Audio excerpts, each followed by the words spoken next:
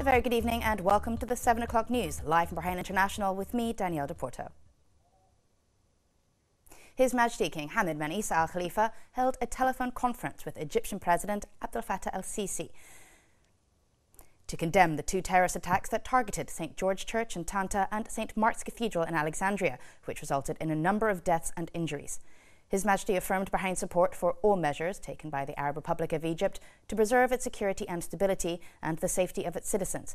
For his part, El-Sisi expressed thanks and appreciation to His Majesty the King for his well wishes and for Bahrain's support of Egypt, in line with the deep brotherly relations between the two countries and peoples. His Royal Highness the Prime Minister, Prince Khalifa bin Salman Al Khalifa, today chaired the weekly cabinet meeting at Gudaibiya Palace.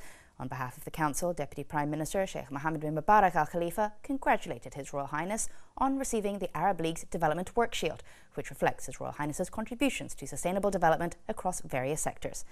His Royal Highness said the honour was thanks to the efforts of the people of Bahrain, who continuously strive for further prosperity in the kingdom under the wise leadership of His Majesty King Hamad bin Isa Al Khalifa.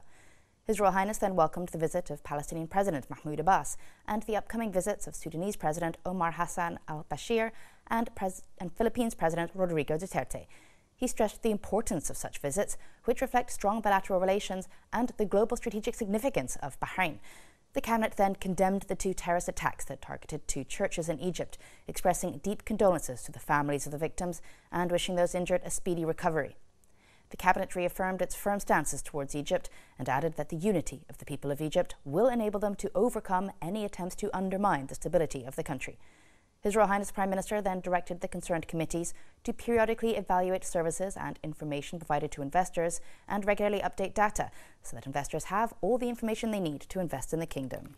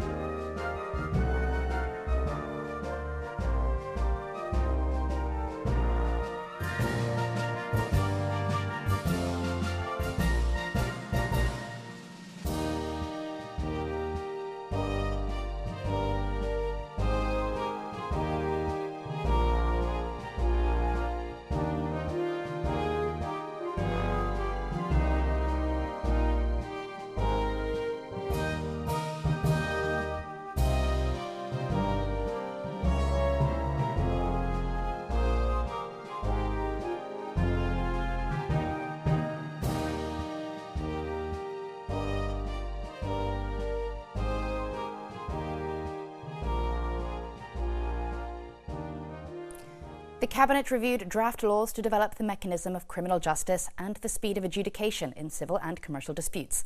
It approved a draft law amending a number of provisions of civil and commercial procedures law and referred it to the Council of Representatives, according to constitutional and legal procedures.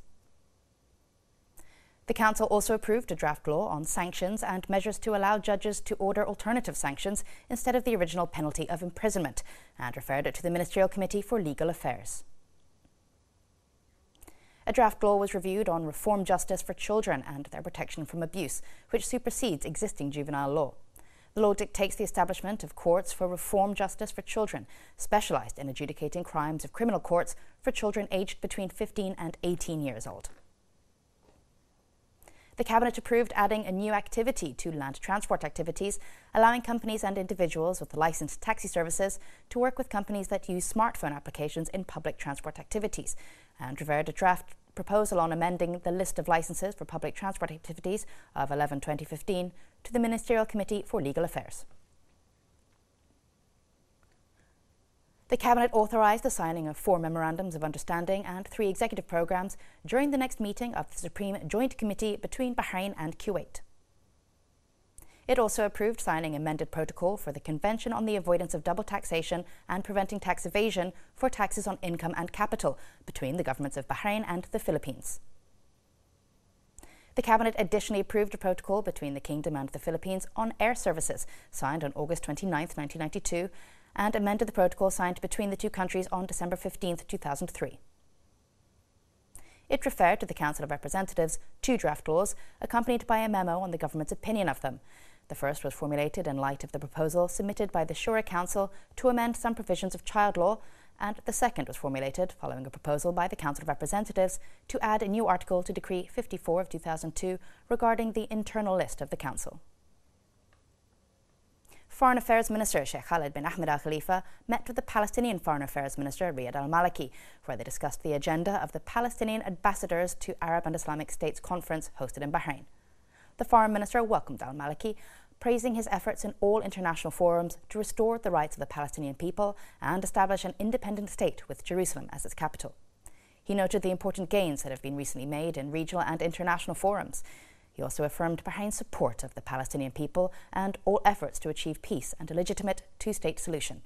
For his part, Al Maliki expressed pride in visiting Bahrain and meeting with the foreign minister, and extended the Palestinian people's sincere appreciation of the kingdom's support, wishing Bahrain further progress.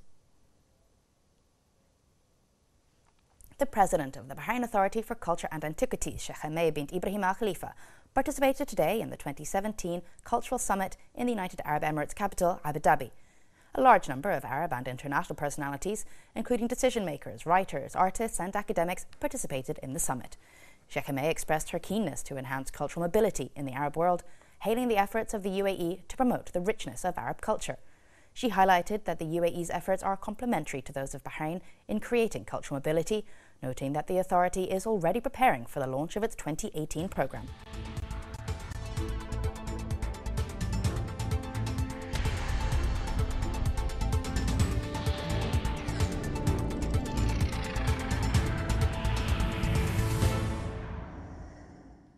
A very good evening. You're watching the business news on Bahrain International with me, Mohammed Yusuf. Bahrain All-Share Index closed at 1,362.71 points, marking a decrease of 12.03 points below the previous closing. The decrease was in the commercial banks, investment and services sectors, and investors traded mainly in the commercial banks with 62.79% of total shares. 94 transactions included 3,380,376 shares worth 800,327 Bahraini dinars.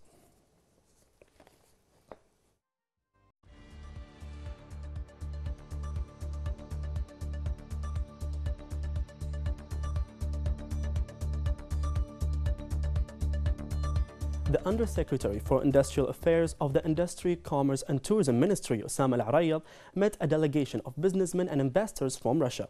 The meeting discussed various topics of shared interest, citing the efforts of both countries in boosting their bilateral ties, enhancing trade and expertise exchange. He affirmed the ministry's keenness on showcasing the potentials of Bahrain as an attractive global hub for investments, thanks to the incentives and facilitations provided by the government for international investors.